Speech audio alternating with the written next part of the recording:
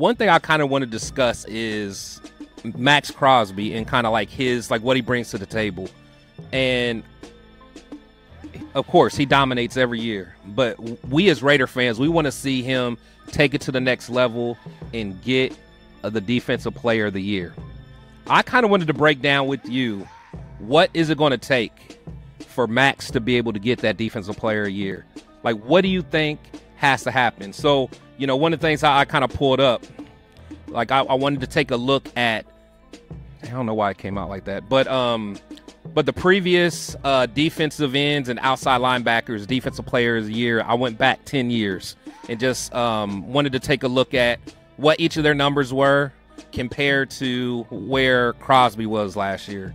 So just kind of starting at the top, you know, Myles Garrett, 14 sacks, 42 tackles, 30 quarterback hits, 17 tackles for loss, 4 forced fumbles. That was a strong year just across the board. But like Nick Bosa that year before, he went insane with 18.5 sacks, 48 quarterback hits, you know, 19 tackles for loss, 2 forced fumbles.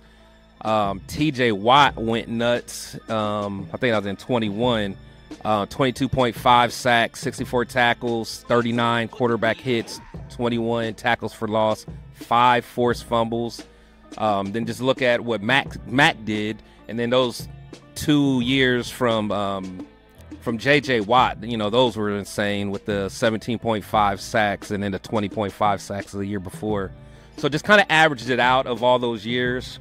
It looks like the average was about 17 sacks, 64 tackles, 1 quarterback hits, 22 tackles for loss, and 4 forced fumbles. So just kind of looking at that and then comparing it to what Crosby did last year, 14.5 sacks. His tackle number is just killing everybody who's ever won it with 90. 31 quarterback hits, 23 tackles for loss, and 2 forced fumbles.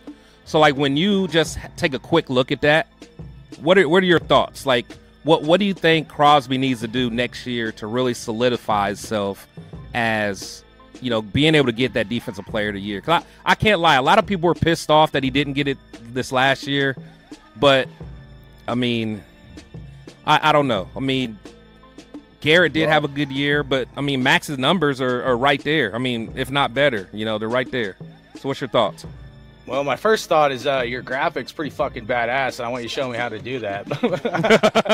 Yeah, the graphic up there, I like that. Good job, man, on that. And then real quick, I want to say salute to some people in the chat: SoCal, Pizzle, Super Omicron, Alice Ghost. I know I missed a few, but anybody? Oh yeah, got Jack Ken in there. You got all kinds. Yeah, I saw Critique in there. I got a lot of my dogs in there, man. Oh, there he is. Everybody in there. Critique. What up, big dog? Yeah, appreciate everybody, man. Hell yeah. But you know, the first thing that always stands out to me with Maxx is the 90 tackles. How much higher his like tackle rate is as especially as like defensive end and not like a linebacker. Yeah. How much more tackles he has than these other guys. I know this stat isn't in there, but also the percentage of downs he plays versus these other guys, you know? Oh yeah. The one caveat I would say, so like before you showed me this, for him to win Defensive Player of the Year, I was thinking he has to probably get at least 18 sacks this year. And unfortunately, the bad part about to be like a Defensive Player of the Year is your team has to do well. Yeah, you got to be on a way, but the way the NFL works, your team has to. Excuse me, guys. Your team has to do well for that guy, like someone on your team, to get a Defensive Player of the Year option or like, you know, Offensive Player of the Year or something like that. So Raiders really have to go to the playoffs and maybe even win one playoff game for him to even be in consideration. Even if he's leading the NFL in sacks or something, if the Raiders don't have a good season, it's almost impossible, I feel like, for him to get Defensive Player of the Year. So it's almost a double-edged sword. Like Maxx can do everything, right? Yeah. I mean, don't get me wrong, it's badass that you know, our defensive end we drafted in the 4th round that John Gruden gets no credit for, right? Him and Mayock. But that defensive end that replaced Khalil Mack, it's crazy that now he is the face of the franchise. You know what I mean? That's pretty nuts. That's crazy. So, but with Christian Wilkinson there, that should definitely help. maybe, you know, honestly, maybe it takes away some of the sacks, or maybe it adds to. It's going to be hard to kind of say, but it's definitely going to help the overall defense. You know what I mean?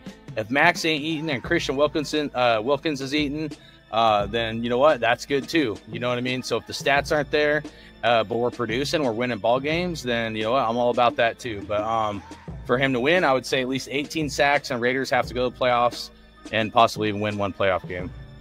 Yeah, no, that's true. I think. See, the thing is, Maxx, you know, with these numbers, I think he played like, I forgot how many more downs. I should have pulled it up, but he played a lot more downs than everyone else, which is awesome for us because you want your guy to be out there. You want him to, you know, playing.